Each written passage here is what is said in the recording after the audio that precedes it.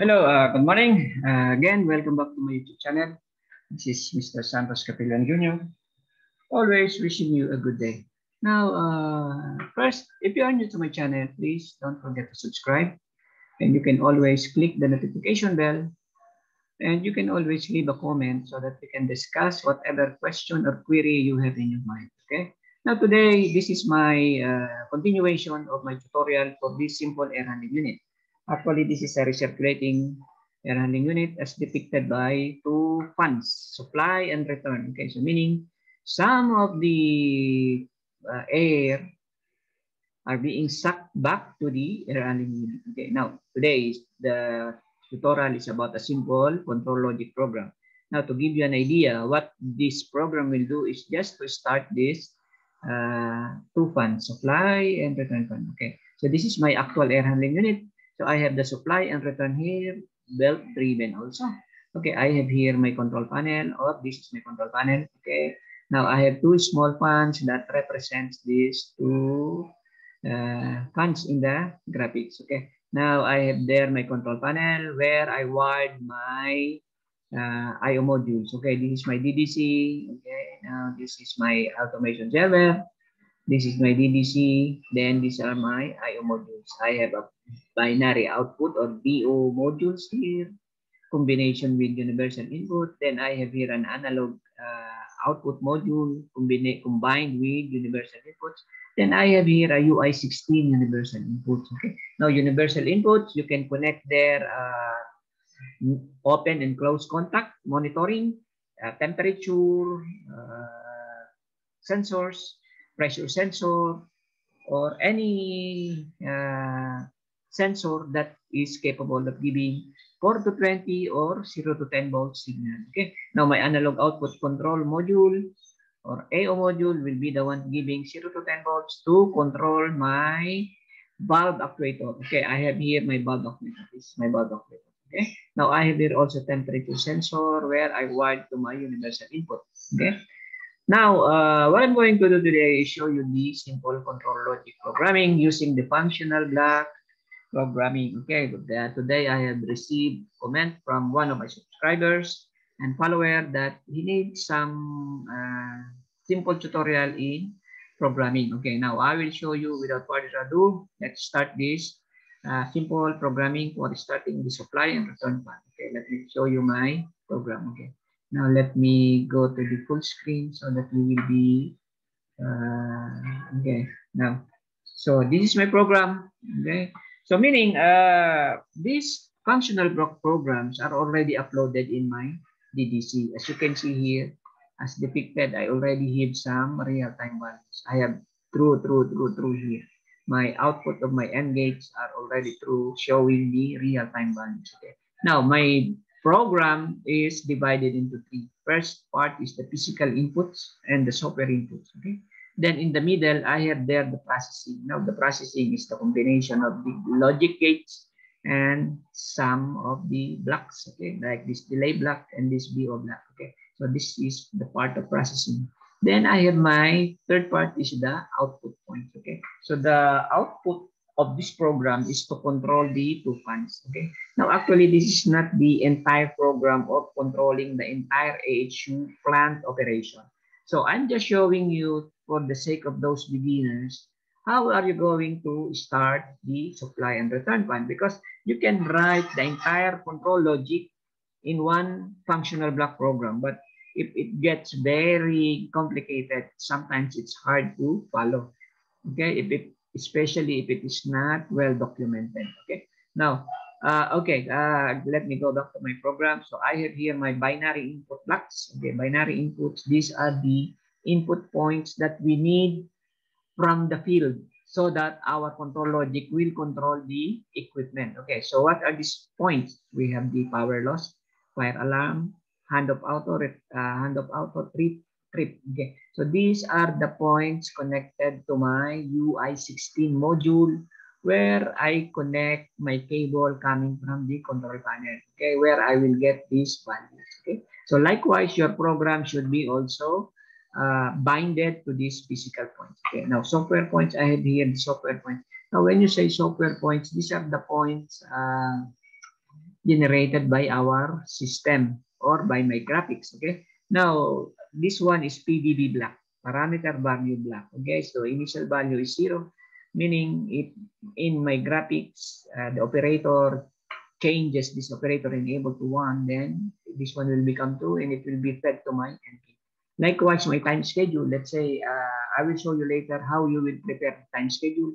Let's say the time schedule is from 8 to 5, then within that period, this time schedule will be on. Outside of that period, this will be off, okay? So the time schedule should be on and the operator enable it, then the output will become 1, it will be used. As you can see here now, my program is waiting for some of the real-time values where it will be used to start this program. Okay.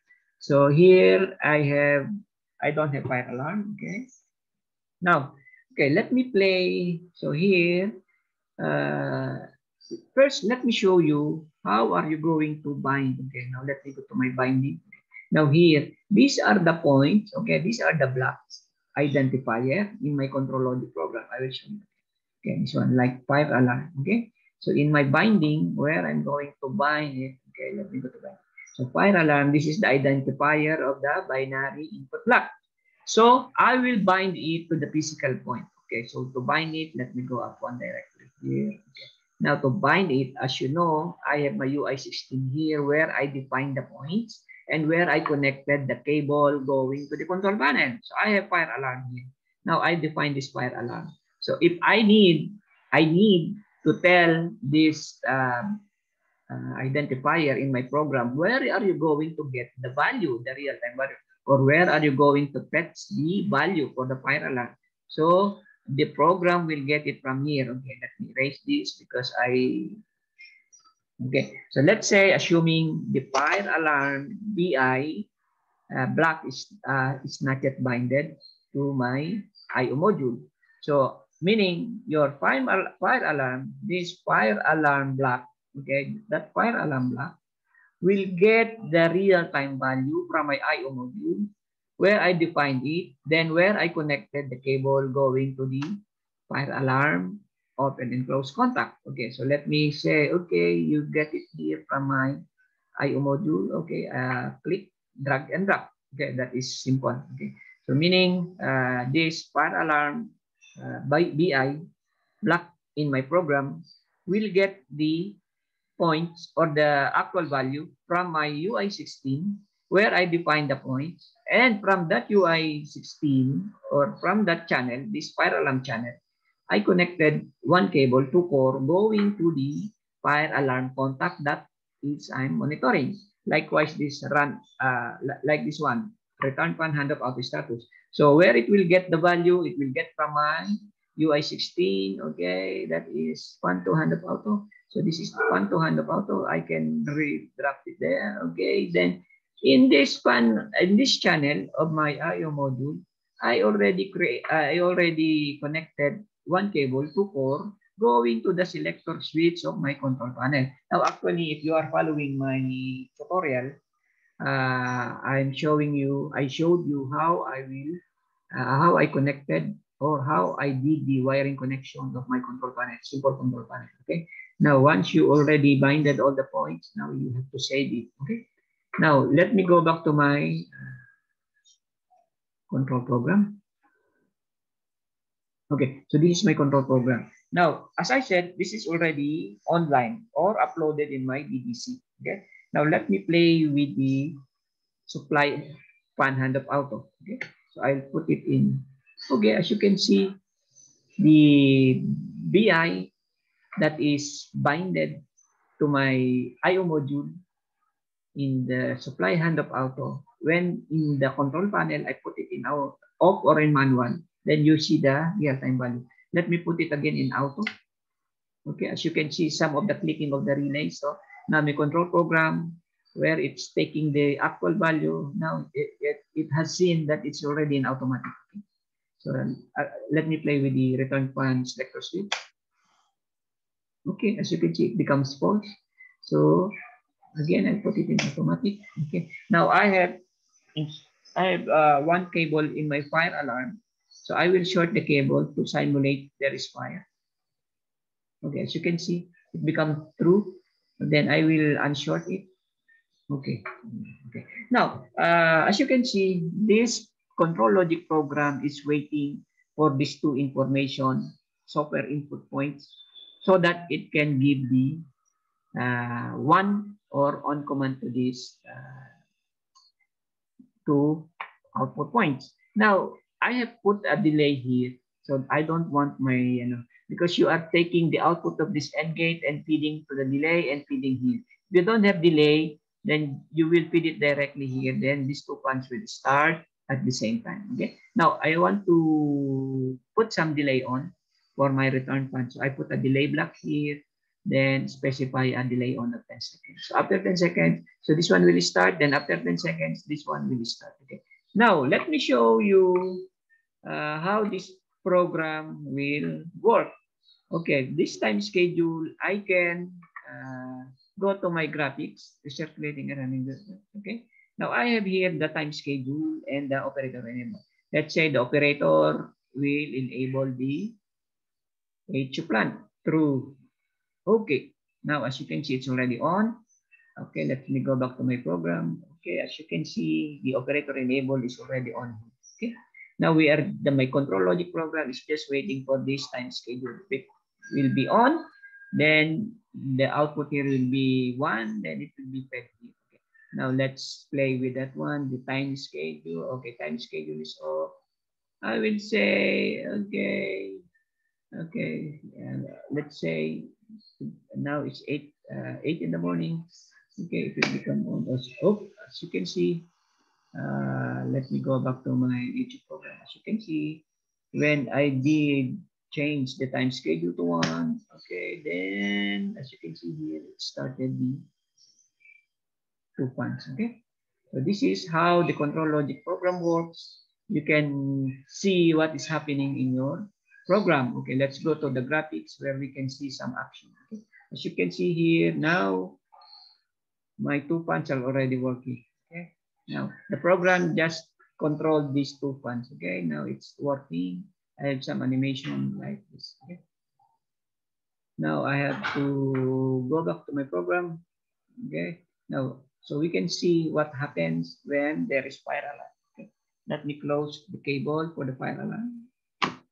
Okay, as you can see immediately, my control program remove the command for the punch. Then we can check at the graphics. Okay, it's already off.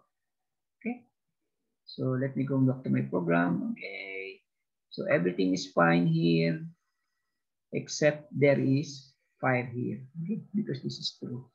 Then it will affect the control logic. Okay, now I will remove it.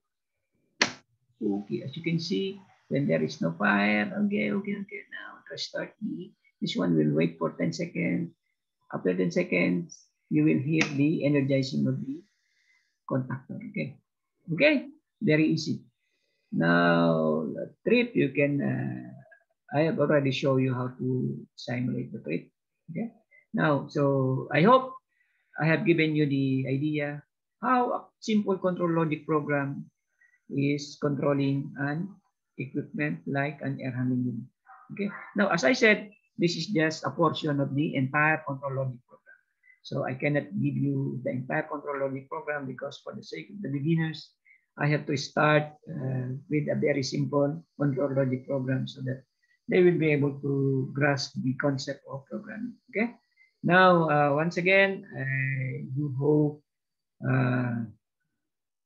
you have learned something from this tutorial. And again, if you are new to my channel, please don't forget to subscribe. And Santos Capitan Jr. is always saying that that's all. And bye for now.